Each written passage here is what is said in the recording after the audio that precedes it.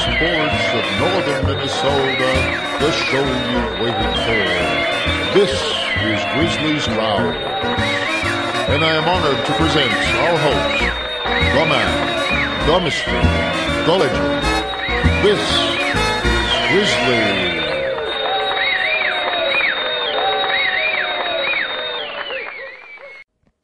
Episode 12.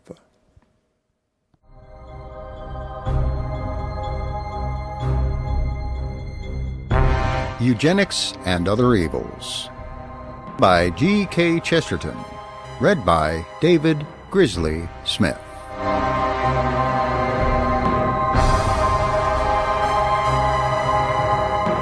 Part 2. The Real Aim. Chapter 4. The Vengeance of the Flesh. By a quaint paradox, we generally miss the meaning of simple stories because we are not subtle enough to understand their simplicity. As long as men were in sympathy with some particular religion or other romance of things in general, they saw the thing solid and swallowed it whole, knowing that it could not disagree with them. But the moment men have lost the instinct of being simple in order to understand it, they have to be very subtle in order to understand it.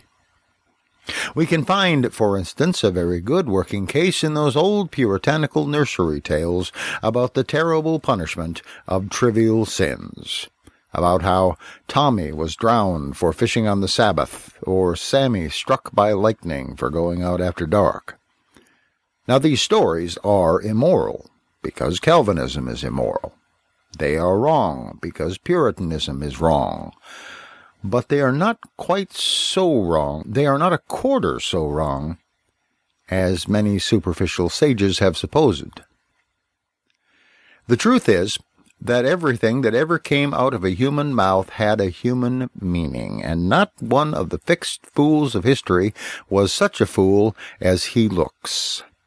And when our great-uncles or great-grandmothers told the child he might be drowned by breaking the Sabbath, their souls, though undoubtedly, as Touchstone said, in a parlous state, were not in quite so simple a state as is suggested by supposing that their God was a devil who dropped babies into the Thames for a trifle.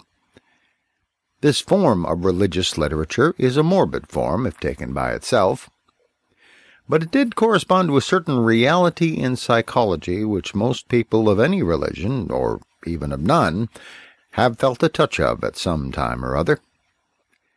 Leaving out theological terms as far as possible, it is the subconscious feeling that one can be wrong with nature as well as right with nature, that the point of wrongness may be a detail.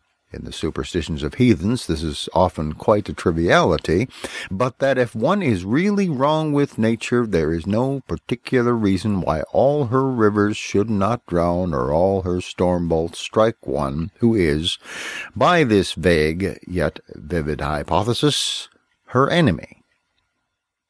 This may be a mental sickness, but it is too human or too mortal a sickness to be called solely a superstition. It is not solely a superstition. It is not simply superimposed upon human nature by something that has got on top of it.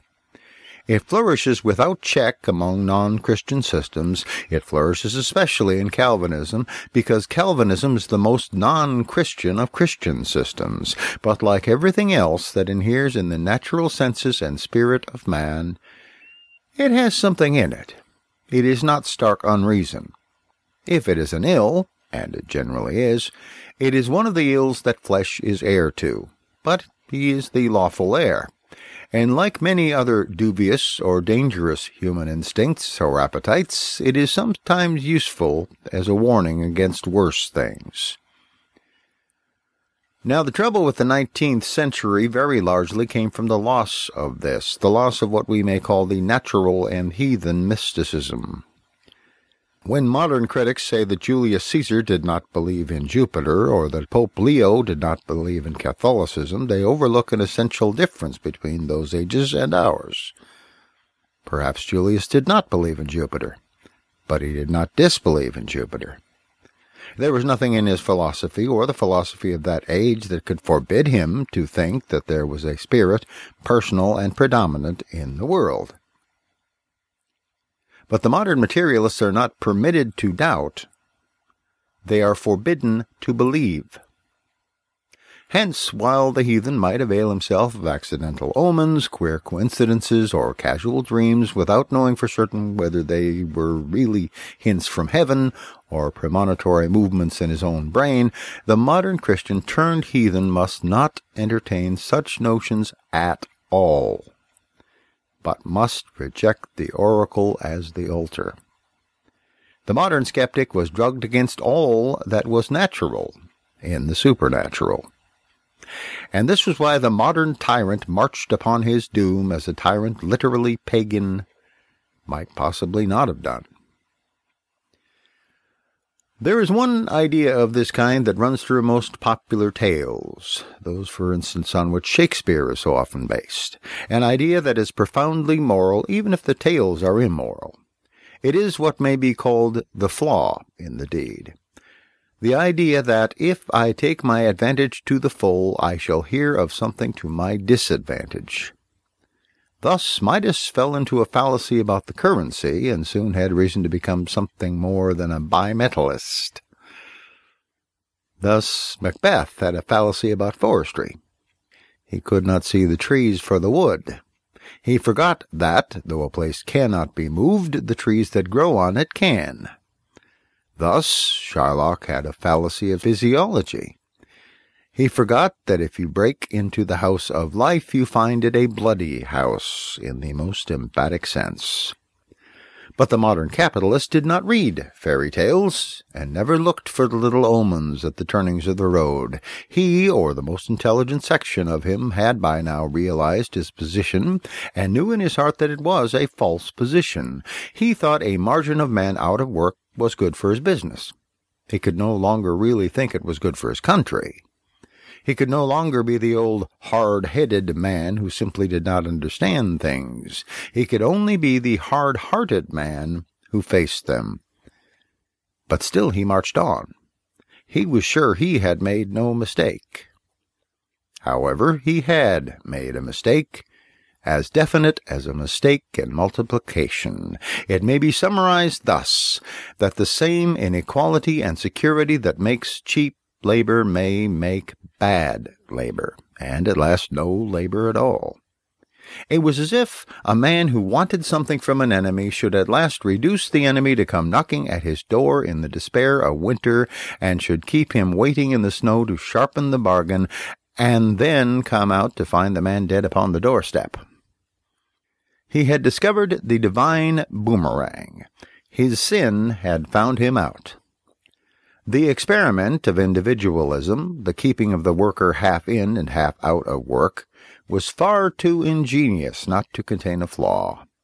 It was too delicate a balance to work entirely with the strength of the starved and the vigilance of the benighted. It was too desperate a course to rely wholly on desperation. And as time went on, the terrible truth slowly declared itself. The degraded class was really degenerating.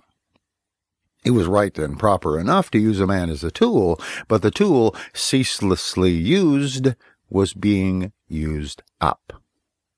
It was quite reasonable and respectable, of course, to fling a man away like a tool. But when it was flung away in the rain, the tool rusted. But the comparison to a tool was insufficient for an awful reason that had already begun to dawn upon the master's mind. If you pick up a hammer, you do not find a whole family of nails clinging to it. If you fling away a chisel by the roadside, it does not litter and leave a lot of little chisels. But the meanest of tools, man, had still this strange privilege which God had given him, doubtless by mistake. Despite all improvements in machinery, the most important part of the machinery, the fittings technically described in the trade as hands, were apparently growing worse. The firm was not only encumbered with one useless servant, but he immediately turned himself into 5 useless servants. The poor should not be emancipated, the old reactionaries used to say, until they are fit for freedom. But if this downrush went on, it looked as if the poor would not stand high enough to be fit for slavery. So at last it seemed, doubtless in a great degree subconsciously, to the man who had wagered all his wealth on the usefulness of the poor to the rich, and the dependence of the rich on the poor, the time came at last when the rather reckless breeding in the abyss below ceased to be a supply and began to be something like a wastage. Ceased to be something like keeping foxhounds and began alarmingly to resemble a necessity of shooting foxes. The situation was aggravated by the fact that these sexual pleasures were often the only ones the very poor could obtain, and were therefore disproportionately pursued, and by the fact that their conditions were often such that prenatal nourishment and such things were utterly abnormal. The consequences began to appear, to a much less extent than the eugenists assert, but still to a notable extent, in a much looser sense than the eugenists assume, but still in some sort of sense. The types that were inadequate or incalculable or uncontrollable began to increase.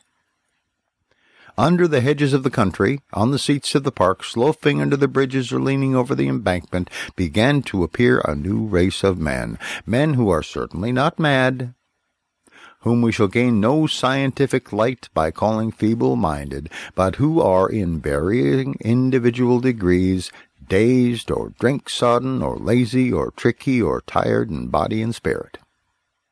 In a far less degree than the teetotalers tell us, but still in a large degree, the traffic in gin and bad beer, itself a capitalist enterprise, fostered the evil, though it had not begun it. Men who had no human bond with the instructed man, men who seemed to him monsters and creatures without mind, became an eyesore in the marketplace and a terror on the empty roads. The rich were afraid. Moreover, as I have hinted before, the act of keeping the destitute out of public life and crushing them under confused laws had an effect on their intelligences which paralyzes them even as a proletariat. Modern people talk of reason versus authority. But authority itself involves reason, or its orders would not even be understood. If you say to your valet, "Look after the buttons on my waistcoat," he may do it, even if you throw a boot at his head.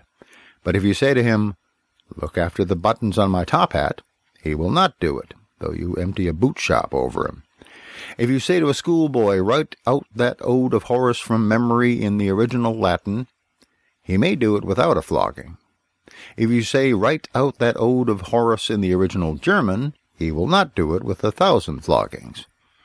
If you will not learn logic, he certainly will not learn Latin.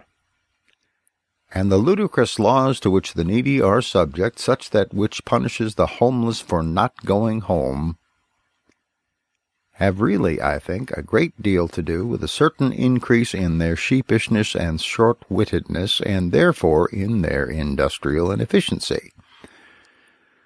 By one of the monstrosities of the feeble-minded theory, a man actually acquitted by judge and jury could then be examined by doctors as to the state of his mind, presumably in order to discover by what diseased eccentricity he had refrained from the crime. In other words, when the police cannot jail a man who is innocent of doing something, they jail him for being too innocent to do anything. I do not suppose the man is an idiot at all, but I can believe he feels more like one after the legal process than before. Thus all the factors, the bodily exhaustion, the harassing fear of hunger, the reckless refuge in sexuality, and the black botheration of bad laws, combined to make the employee more unemployable. Now, it is very important to understand here that there were two courses of action still open to the disappointed capitalist confronted by the new peril of this real or alleged decay. First, he might have reversed his machine, so to speak, and started unwinding the long rope of dependence by which he had originally dragged the proletarian to his feet. In other words, he might have seen that the workman had more money, more leisure, more luxuries, more status in the community, and then trusted to the normal instincts of reasonably happy human beings to produce a generation better born, bred, and cared for than these tortured types that were less and less used to him. It might still not be too late to rebuild the human house upon such an architectural plan that poverty might fly out of the window, with a reasonable prospect of love coming in at the door. In short, he might have let the English poor, the mass of whom were not weak-minded, though more of them were growing weaker, a reasonable chance, in the form of more money, of achieving their eugenical resurrection themselves. It has never been shown, and it cannot be shown, that the method would have failed. But it can be shown, and it must be closely and clearly noted, that the method had very strict limitations from the employer's own point of view. If they made the worker too comfortable, he would not work to increase another's comforts. If they made him too independent, he would not work like a dependent. If, for instance, his wages were so good that he could save out of them, he might cease to be a wage earner. If his house or garden were his own, he might stand an economic siege in it. The whole capitalist experiment had been built on his dependence. But now it was getting out of hand, not in the direction of freedom, but of frank helplessness. One might say that his dependence had got independent of control. But there was another way, and towards this the employer's ideas began, first darkly and unconsciously, but now more and more clearly to drift. Giving property, giving leisure, giving status costs money. But there is one human force that costs nothing. As it does not cost the beggar a penny to indulge, so it would not cost the employer a penny to employ. He could not alter or improve the tables or the chairs on the cheap, but there were two pieces of furniture, labeled respectively the husband and the wife, whose relations were much cheaper. He could alter the marriage in the house in such a way as to promise himself the largest possible number of the kind of children he did want, with the smallest possible number of the kind he did not. He could divert the force of sex from producing vagabonds, and he could harness to his high engines unbought the red, unbroken river of the blood of a man in his youth, as he has already harnessed to them all the wild waste rivers of the world.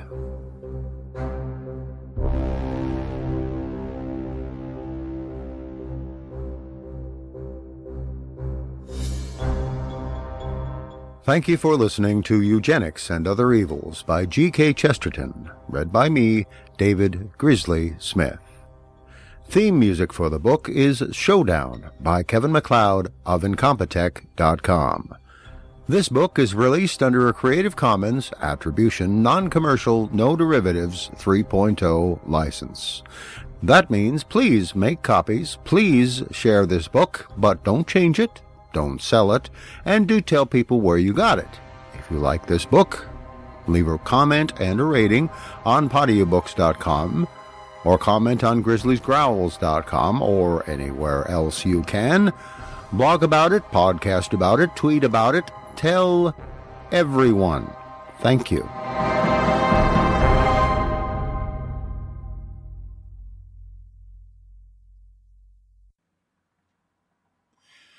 Hello again. This is still David Grizzly Smith, and I am still repodcasting the entirety of G.K. Chesterton's Eugenics and Other Evils. But you may note that I started doing this at the beginning of March, and things have changed a little bit since the beginning of March. There are people that are out on the front lines of this particular war we're going through. And there are the rest of us who are doing the one thing we can do, which is staying the heck out of the way and not getting sick so the people on the front lines don't have to deal with us.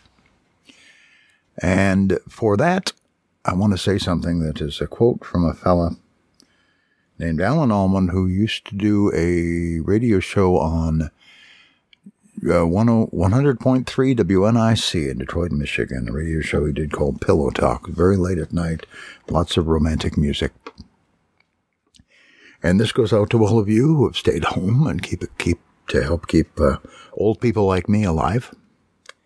And those of you who are on the front lines in the medical facilities and those supporting the folks in the medical facilities. I know who a few of you are, because I used to work for a labor union at probably the largest medical facility in the state of Michigan, among other things.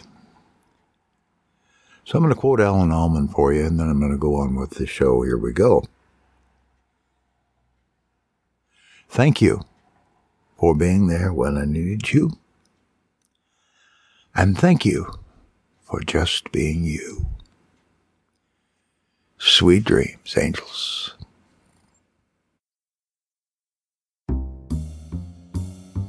Thank you for listening to Grizzly's Growls, the life and times of a minor local celebrity.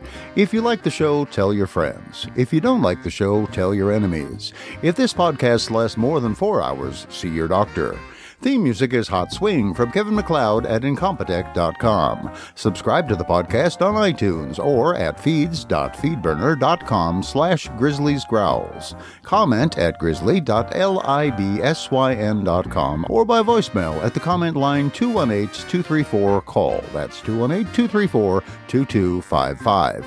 These shows are released under Creative Commons Attribution, Non-Commercial, No Derivatives 3.0 license. Your mileage may vary.